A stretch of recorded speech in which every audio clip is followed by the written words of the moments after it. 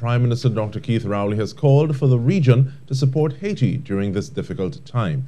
In a Facebook post from the office of the Prime Minister, he stated that the government of Trinidad and Tobago is shocked at the tragic developments in Haiti with the assassination of the President of Haiti, Jovenel Moïse, on Tuesday night. Condolences were also extended to the family of President Moïse and to the government and people of Haiti.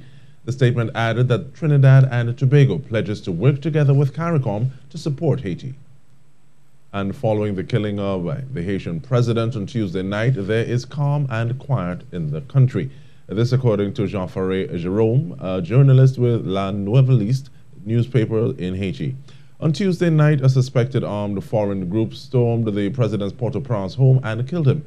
The president's wife, Martine Moïse, was also injured, but is said to be in hospital. Haiti's Prime Minister Claude Joseph said all measures had been taken to guarantee the continuance of the state. TTT News spoke to the Haitian journalist who provided us with this update.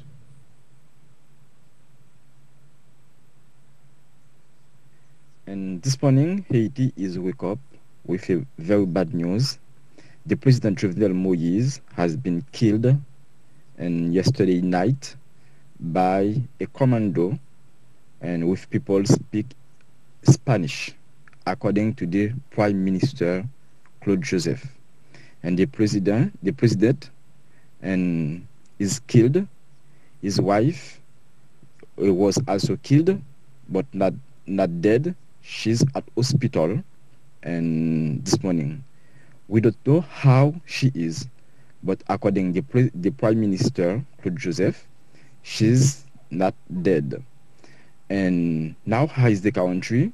Everything is very calm, and people stay home. They don't go out. They are waiting for what will happen, maybe in the day. 53-year-old Jovenel Moïse had been in power since February 2017 after his predecessor Michel Martelly stepped down. Mr. Moïse's time in office was rocky as he faced accusations of corruption and was challenged by waves of often violent anti-government protests.